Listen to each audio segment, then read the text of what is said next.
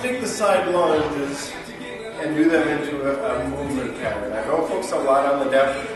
I focus more on the movement, making the movement happen, and choreographing the arms at the same time. Different moves that we have with the arms. We've got your standard swing, your reverse swing, and then you've got casts.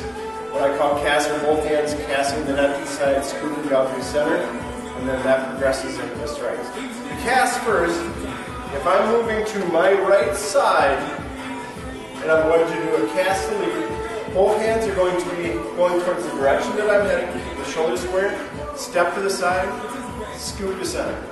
Beginner level keeps the clubs in a neutral position. Once you get used to it, add the swing pattern. Okay? To reverse the direction, step to the side, close it up. Step to the side, and up. This is cast to the lead, where the clubs are going towards the direction that I'm heading. If I keep the clubs going in this direction and step away from the movement, side step, cast to trail. Clubs are going off the back side. Switch the hands, cast to trail, and close the step. When the hands close, we're basically centered with the clubs as well. Okay? So the casts are where both hands are synchronized, going in the same pattern. The strikes are an off-time cast. One hand goes to the other. You want to think of the back hand going first, the front hand follows the movement through. So when we step, we strike knee, come back up to center. This is strike to lead. Side stepping to the side, so the arms are doing the pattern. So if I'm going the other way, starting off with that back hand throwing across,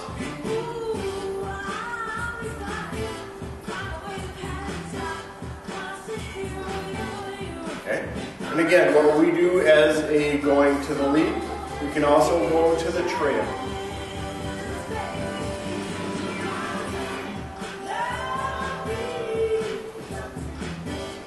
Switch the arms.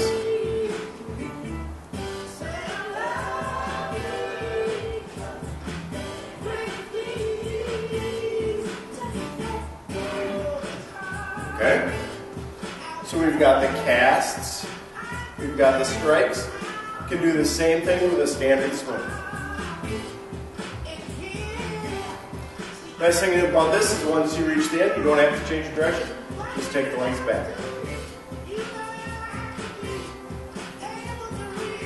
You can also break this down where it's just a basic side step. Okay? To the reverse swing.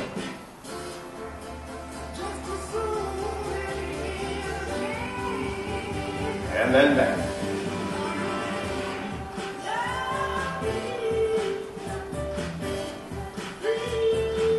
Okay? Classic swing, and then reverse. Then when we work with those, we can also work the alternating, where we've got our classic swing, both hands going out. You can go timers. Both hands going out to the side.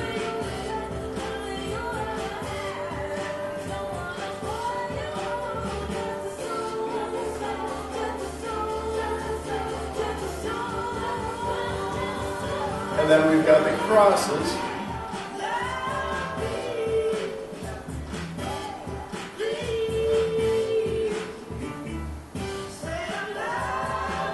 And then take it back the other direction.